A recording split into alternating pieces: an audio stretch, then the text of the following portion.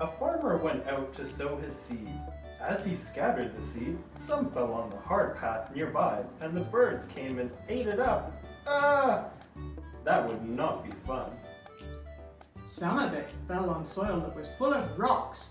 The seed started to sprout and grow.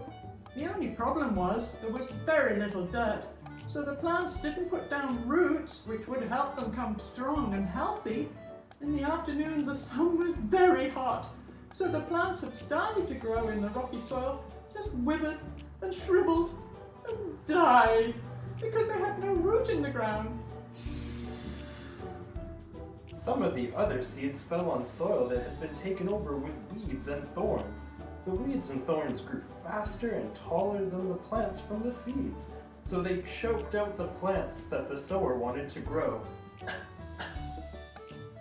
Finally, some seed fell on the good soil that had been ploughed and fertilized and weeded to make a good place for the seed to grow.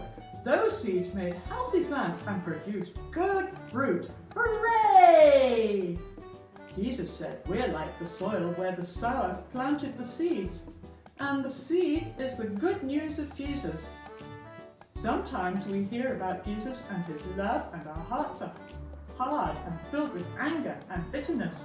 The words fall on the hard ground and never grows, just like the seed that fell on the path. There are other times when we hear the word and we get excited about it, but then our excitement fades away because we don't really understand. That's the way it was with the seed that fell on the rocky ground. Sometimes we hear the word and we believe what it says, but we want to keep on doing the same things we've always been doing. That's like planting the seed with a bunch of weeds. I'm sure you can guess what happens. The weeds soon take over. The last seed is the best. It fell on the good ground. If you learn from what you hear in Sunday school and church, the seed that Jesus plants in your heart will grow. Your life will produce good fruit just like Jesus intended. Well, here we are again. This week I've been thinking about planting some flowers that the birds will love. And so I was planting some sunflower seeds. Those little seeds there, each one of them hopefully will turn into a flower like the one on the packet, with lots and lots and lots of seeds. But I had to think very carefully about where I wanted to plant these seeds. So, remembering what Sam and Susie were talking about, would the pathway be a good place? I don't think so. Ah!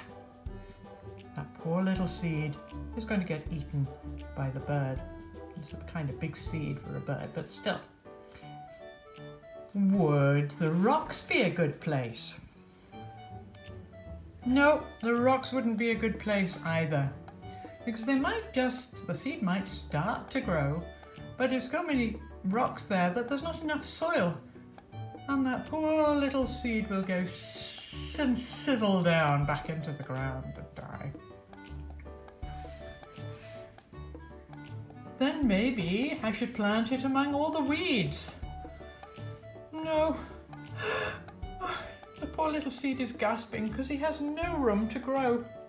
The weeds are overcoming the seed. So instead, I thought about planting it in good soil.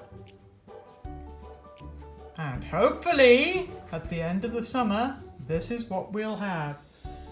Hooray! That one little seed will turn into a flower with lots and lots of seeds. And as you can see, I have one started here. This was started just 2 weeks ago, and he's already growing, and before long I'll put him outside and let him grow, and hopefully into a beautiful flower. Maybe you can grow some seeds this year.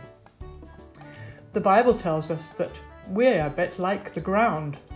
I hope none of you are like the rocky ground or the pathway or the weeds where the seed has no room to grow.